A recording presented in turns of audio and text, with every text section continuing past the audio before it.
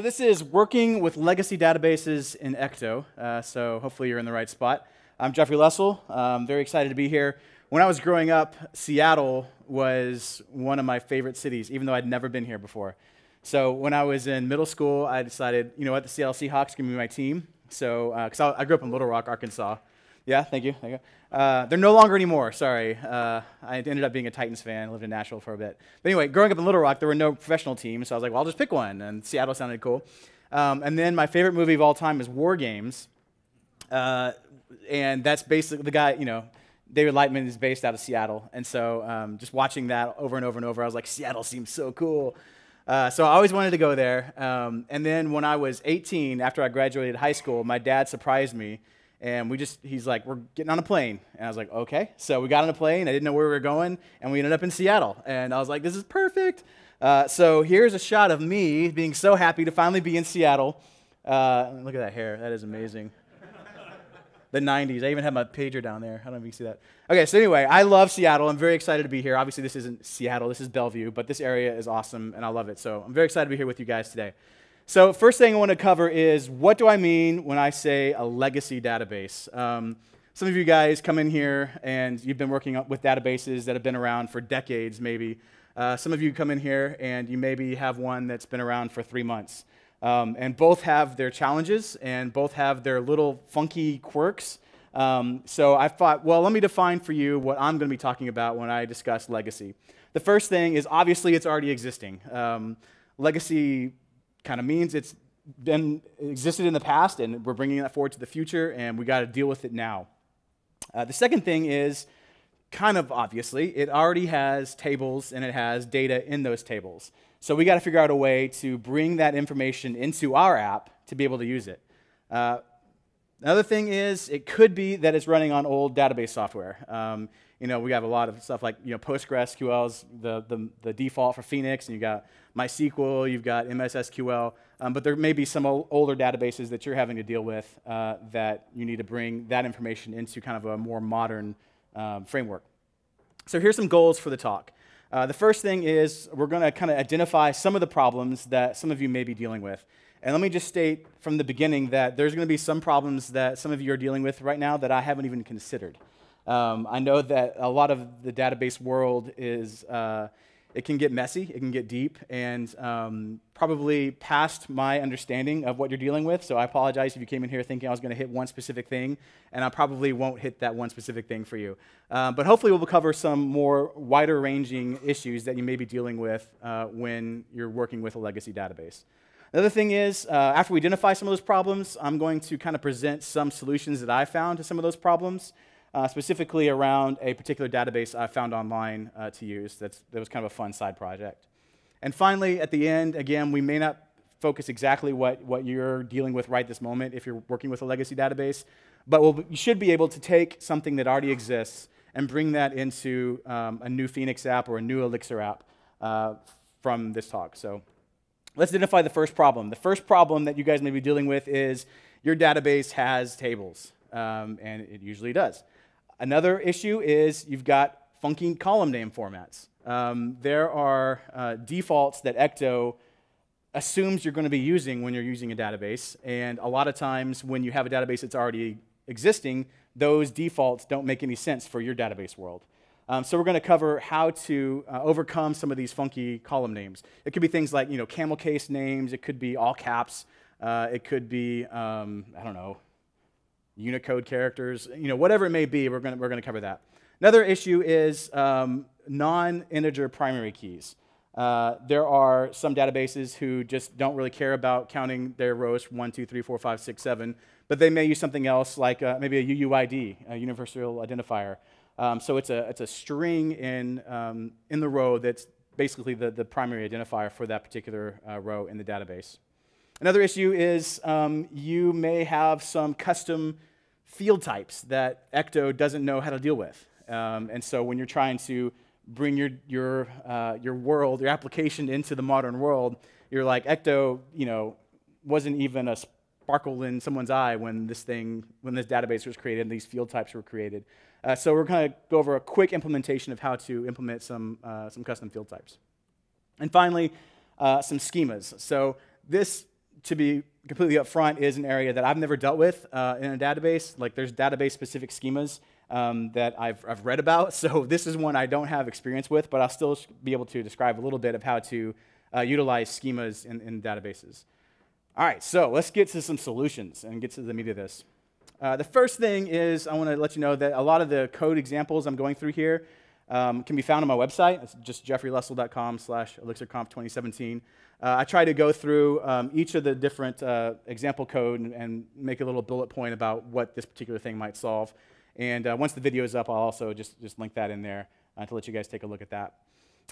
So for my dive into this, I decided to use something called the Ergast Motor Racing Database. As you may be able to tell from the backgrounds of the slides, I'm a huge Formula One fan. I love watching the races. My brother, my dad, and I have a little custom-made Formula One fantasy league that we've dreamt up and do. So I love Formula One. I started following about 10 years ago, and one thing I know about Formula One is it's much older than 10 years. And there's a lot of history in Formula One that I thought, it'd be kind of cool to know those things.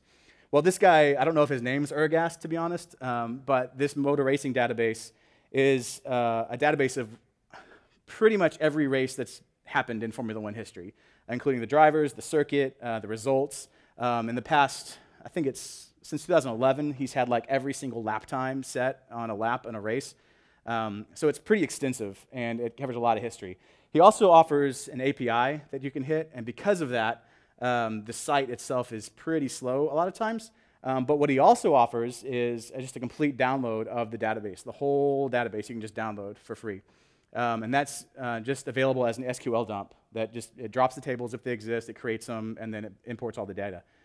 So if you guys want to use that database to kind of create your own mirror of what I'm doing on this, then that's a place you can get that. And again, if it's slow, you know the reason why. I'm hoping to maybe get in touch with them and see if I can mirror it or something, because it's a cool database, and it's unfortunate that sometimes it's out of service.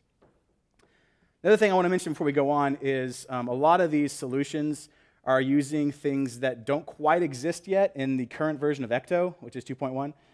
So some of these things are only working in 2.2. And so if you are just using your own a new Elixir app that's maybe outside of Phoenix, that shouldn't be an issue. You can just use the release candidate.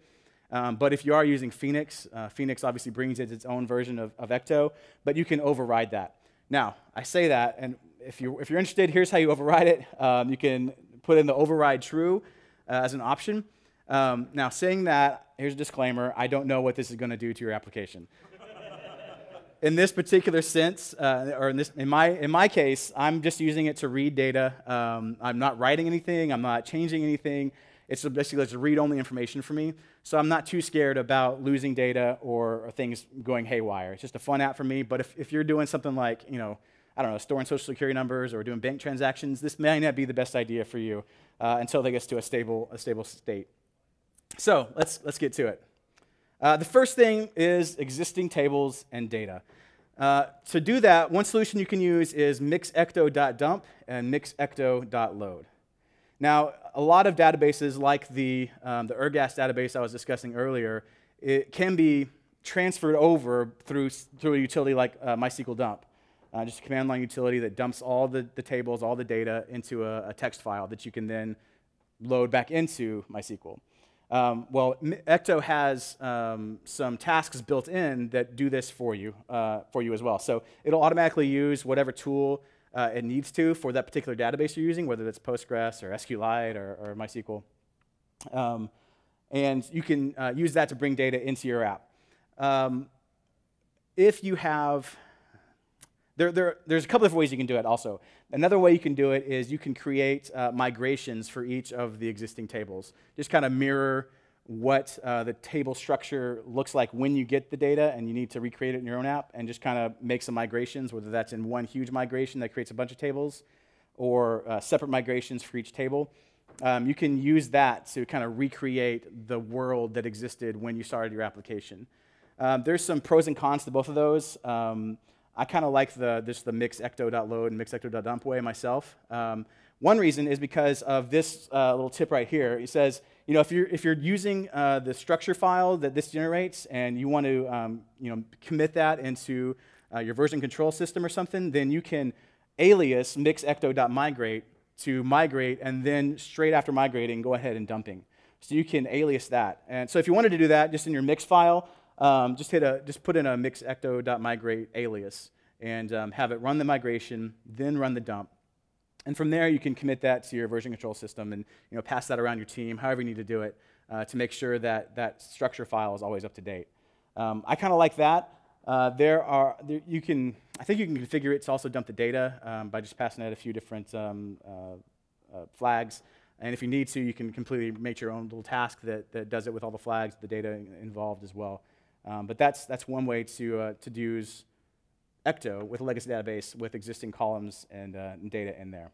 So with that being said, let's move on to the next one, which is funky column name formats. I know that in this particular database, the column names are in camel case. And if you've used Ecto in the past, you know that it defaults to underscores instead of camel casing it. And so if you just let it try to do its own thing, it'll fail on you. It's like, I don't know what this particular column doesn't exist. What do we do here? So to do that, there's an option for fields that's source. And you can pass into source the column name of the particular column you're trying to get into your application. So let's take a look at an example here.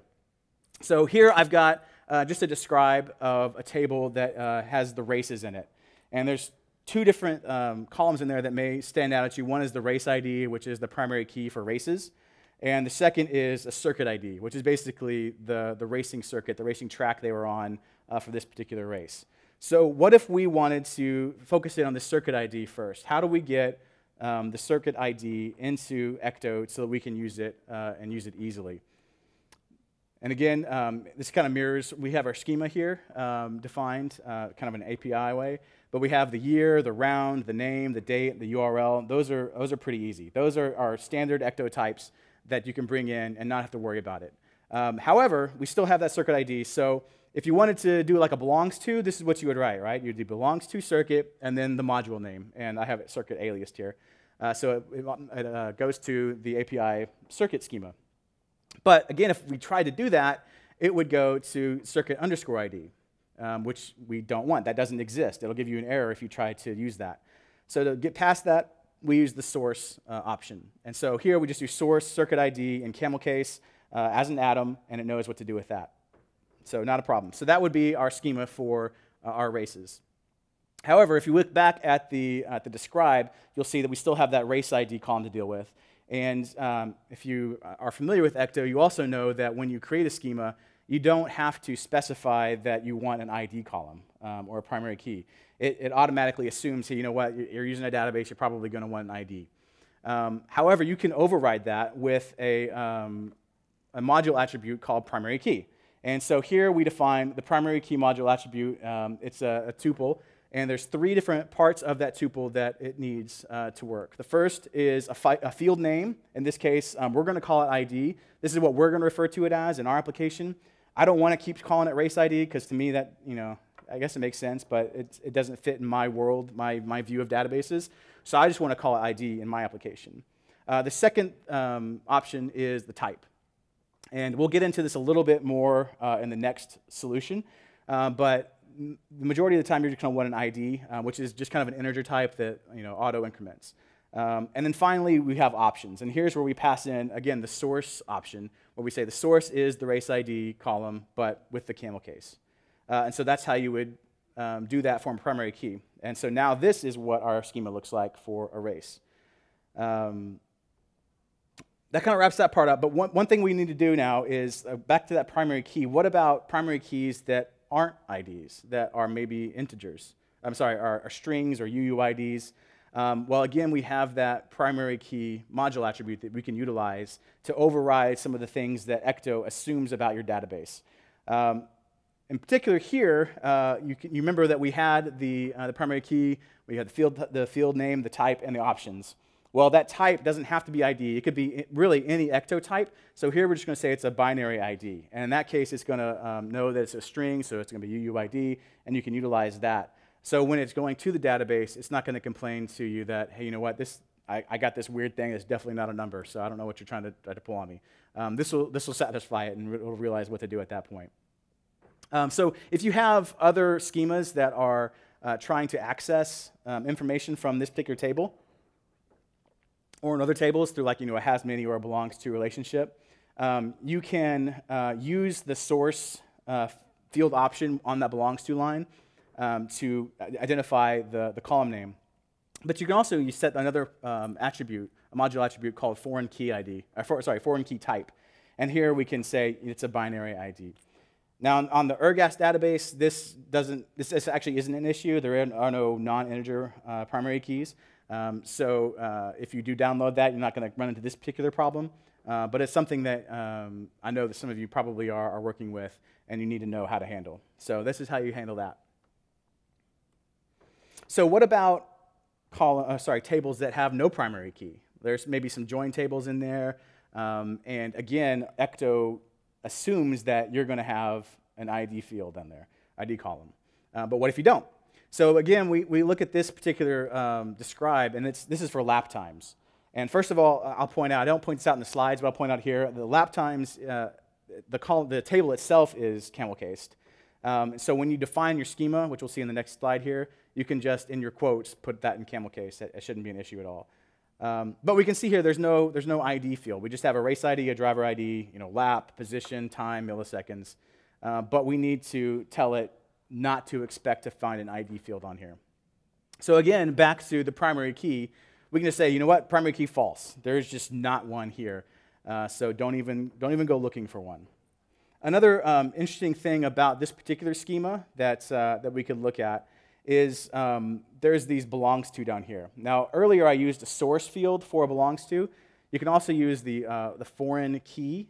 However, the source assumes that you're going to access that particular data with an underscore. So, for example, if we had said belongs to race, source race ID, then it would go ahead and define a race ID with an underscore that you could use on maybe your froms and your Ecto queries, things like that. However, if you use foreign key, it doesn't do that. So if you want to have more control over your columns and your belongs tos, you can tell it, don't define the field here. Just let me tell you that it belongs to a race, and then I'll define what needs to happen for that particular column that the race ID goes into. And so there we can see that we're actually defining a race ID field and a driver ID field and giving that one a source of the camel case. So that might be a funky issue that you run into. I actually hit it a couple times in this app that it's so not beyond. It's outside of my realm of thinking of normal database structure that I just don't even consider that sometimes. And I'm like, why isn't this working? It's like, oh yeah, I've got to do the foreign key or the source and get it working because it's expecting that particular format. All right, so another thing we need to talk about are custom field types. And again, in the ErGas database, this particular thing doesn't pose a problem. It's not an issue. So to discuss this, I'm just going to propose a crazy idea, kind of contrived example. So let's say we wanted to open up our website for comments, for user comments. Now, we know that the ErGas database can be downloaded, and it's constantly updated with, every race that happens, it's updated. Like there's a race on Sunday, so my particular copy is already out of date, I'm sure.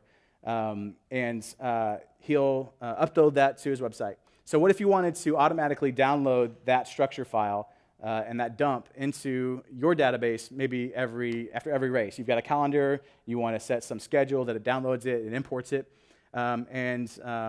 We're going to have that database, and we're going to have another database, and that database is going to have like user comments for a race or something. So, and then let's pretend that you're like super,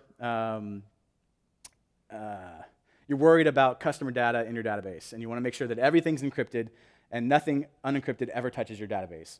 But you also don't want to kind of code through on every time you need to save something to your database. You want to go through and do all the conversions by hand. So let's define a custom field type of an encrypted field in your database. Now, another disclaimer, this probably isn't the best way to do this. There is a talk later today about plugging holes in your Phoenix application, plugging security holes, though this may be one of those security holes. Again, this is a completely contrived example, but it should help to illustrate how to implement your own Ecto custom type. Oh, and so the solution is Ecto type. There are some built-in types already in Ecto, and Ecto even provides its own custom Ecto type, and that's the ecto.uuid that you can use. So to define our own type, we just need to implement a behavior, the ecto.type behavior. So Ecto provides these types built in without you having to do anything. You've got ID, you've got binary ID, you've got floats, Boolean, strings, binaries, an array, and that array, you can also tell it what to expect inside the array, what kind of type is going to be in the array, what's an array of. You got maps with an inner type, decimals, dates, times, naive date times, and UTC date times. So if you need something beyond that, like our encrypted field, then you can implement your own type. So let's do that. So we're going to call our module maybe encrypted field, where we can use in any place we want to have an encrypted field in our database. There's a few different things we need to do. First of all is we need to make sure that Elixir knows that we are implementing a behavior here. And when you implement a behavior, the behavior defines certain functions that have to exist in your implementation, in your definition, to make it work. So in our case, we have, let me back up a little bit, we have 4 functions that the Ecto type behavior expects. We have type, cast, load, and dump. We're going to go over each of those in a little bit more detail here. So the first thing we need to do, again, is tell Elixir that we are defining this behavior. We are implementing this behavior, rather. Type basically returns the underlying schema for the custom type. So in our case, it's a binary. It's going to be a string. So we're just going to have an encrypted field that in the database itself, it's just a string. So that's what type does. It's a super simple function. The next one is cast. And this is called when you're casting values by like an Ecto change set, or you're passing arguments in ecto.query. So you need to cast information given to it into what it expects in the database. So to cast our particular string, let's say a comment, this was an awesome race, I was there, and turn 5 was great. Then we need to encrypt that before we do like pass that into a change set, or try to find that in the database through a query. So that's what we do here. It always expects a tuple of OK or error, and the data that it needs to be put in. So in our case, we have a guard function here that it's a binary. You don't have to have that. Just put that in there for illustrations purposes. So we're passing the string into this, and then we're encrypting it using a hex module called Cipher that will encrypt that and cast it for us. The second thing is load. And load and dump, to me, while I was going through this and learning this stuff, I couldn't quite get the hang of which was which. And so the documentation around Elixir and Ecto and Phoenix and a lot of the other open source modules out there is unbelievably amazing. So if you guys haven't just, decided one afternoon just to open up a module and take a look at the documentation for it, I'd recommend you do that. It's so much more documentation lines than code lines. It's unbelievable. In fact, I was telling my friend Jesse earlier when we were preparing for our talks, I was like, you know what, if every time I try to prepare a talk or a blog post or whatever it is, and I'm gathering research, gathering data, and researching the topic, and I start looking in the documentation, I'm like, it's already done. I don't have to tell you guys anything. Just go look in the documentation. End of discussion. Obviously, that's not always the case. And this particular one is one where it kind of didn't quite make sense to me until I messed around with it a little bit. So hopefully, I'll try to make it clear. So load is when it goes from the database into Elixir. So when you're trying to load information from the database, take it from the database field and load it into your Elixir application, this is the process it needs to go through. And for us, it's going to be super simple. All we need to do is take the encrypted field in the database, which is just a string of an encrypted data, take that out, and then decrypt it and pass it back into our Elixir application. So again, it expects a tuple. So OK, we've got an OK. If we needed to do any sort of error handling here, we could. But ours is, again, contrived and super simple. So we're just going to keep it OK. We're going to decrypt the string and send that on to Elixir. And then dump is the other way. So if we have data inside Elixir and we need to get that into the database, this is when dump comes in. So when we pass a string, like this is a comment, and we need to get that into the database, but we don't want the database ever to see the string, this is a comment, then we need to encrypt it here before it gets to the database. So again, this is from Elixir to the database, and load is from the database into Elixir. All right, so now we have implemented our behavior, our encrypted field type. So let's go into a fake IEX session here in a second to utilize that. First, we need to make a field that uses this. So I just have a stupid schema here for an encrypt schema, and it has one field that's just text, and it has our encrypted field. And again, that's the specific Ecto type that we've defined. So through there, we have, again, in our AX session here, we've got encrypt, we've got, this is a secret message as our text, and we're going to put that into our repo, into the database. And you'll see here when it goes into the debug output, when it actually calls the SQL to put that into the database, it doesn't know anything about the string. This is a secret. It's already converted it before it gets there into blah, blah, blah, blah, right? That encrypted string. So none of that unencrypted data ever hits the database.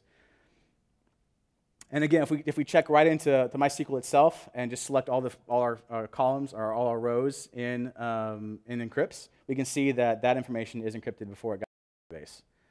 So how do we get that back out? Well, since we implemented both load and dump and the cast, we can use it in a query. So we can say from e_encrypt where e.text equals this is a secret message. And again, we have no idea how it's stored in the database. We just know that it's there and somehow it's encrypted and we may not have the key. But when we have the query pumped out, it again encrypts that encrypts that string when it goes to the database itself. So it doesn't have to, you don't have to know anything about how the encryption works other than you've got that one particular Ecto type that you've defined, and it does that for every field that you want to do it for. But then we get back our what we thought we were going to get back, which is the text, this is a secret message, unencrypted, so we can use that in our application. All right, so another thing we can talk about are schemas. And again, this is one where I don't really have real-world application. I do know that there are some databases that have more organization than just tables. They have got schemas that have maybe like F1 and then races. There is a module attribute called schema prefix that you can use if you have this particular problem. And this can be a little tricky to get around because it only works well, if you're using if you want to use a query, like an Ecto query, and you say, from A in races where, and then, sorry, not in races, but like F1.races, you have to specify the schema in the where. So this sometimes works, sometimes doesn't. The documentation is much more clear than I can be because, again, I don't have much experience on this. But let's say we wanted to define a schema prefix for this particular module. So we have our race, and our schema is going to be F1. And just as it specifies in the name, it's going to prefix our table name with this particular schema. So let's look at if we wanted to run a simple get for this, we can see that here's the debug output, kind of pretty printed, but it's got that prefix in front of it. So it's selecting from the F1.races table, which is the schema prefix attached to races. So let's move forward a little bit and discuss another kind of contrived example. So let's go back to our idea of we want to, automatically bring in the database every time there's a race, so we have all the fresh information. But at the same time, we want to allow comments and user data. And we don't want to overwrite any of that user data, but we don't care if we destroy and recreate that race information every time there's a race. We can just completely destroy it, bring in the full dump every time, and recreate the database. We don't care. We can do that every day. But for the user data, we want to make sure we don't touch that. It could be also a situation where you've got a legacy database you have that you may be trying to transition. So you've got a bunch of information in there that you want to use and be able to utilize, maybe update, but you also want to utilize a better, maybe newer database where you can start putting in fresh information, maybe new information. In things like Rails and things like that, I can imagine trying to do this in Rails or some other frameworks. But thankfully, Ecto makes it super simple to do that. So we're going to take a look at multiple databases. This is, again, kind of a what-if scenario. But thankfully, Ecto makes it super simple. All we need to do is just define two different repos. Who would have known, right? So first of all, we have our legacy repo up here, and it's using MySQL. And then we've got another repo, and it's using Postgres. So you don't even have to use the same type of database to be able to use two different databases in your application, which when I first knew that, and again, coming from Rails land, it was just like, what can I do with all these repos? I could have databases strewn all over the country, and each one carries maybe one table, and it knows which one to call. And then I was like, okay, rein it in. That's stupid. But we also need to make sure, if you do have that, also that the config F1 saver Ecto repos, like the Ecto repos option to the config, when I was first getting started, I was like, why is this thing a list? This doesn't make any sense. If I had just one repo, why do I have to put this in a list? But then I realized when I started looking at multiple repos, I was like, because you can pass in multiple repos and let it configure all those repos at the same time, which is really cool. So if you want to do this, you also need to make sure that you start it up and that it's supervised. So when you create a new application with Ecto involved, whether that's through Mix or through Phoenix, you automatically get an Ecto repo that's supervised. But you need to make, since we've got another one created, we need to make sure both of them are supervised. So just a gotcha that can happen that you need to make sure you do is pass in the other legacy repo as well as your regular repo to your supervisors, just to make sure that those are being supervised. Now, right now, these particular databases are ones that are, there's adapters built for them. So if you have an old database software that you're using, it probably won't be able to interface directly with it right now, but if you want to create that, I'm certainly sure you could, and they'd welcome that. But as long as you have one of these types of databases or can get your information into one of these types of databases, you should be able to use them pretty well through these methods. So honestly, that's what I've got today. I'd be happy to take some questions. We do have some time for questions. I want to take a minute to thank these people for their awesome Formula One pictures. I'm Geoffrey Lessel again. I blog and post at geoffreylessel.com and GeoLessel on Twitter. I also want to mention that I'm writing a book right now, Phoenix in Action for Manning. This is the first time that's been publicly announced, so I'm excited to be writing that for them. And hopefully going to be in MEEP sometime soon. And very excited about what you guys will think about it. Hopefully get a lot of feedback from you, and I'd like to make it very useful for you. So again, let's see if there's any questions. Hopefully I can answer them. Yeah.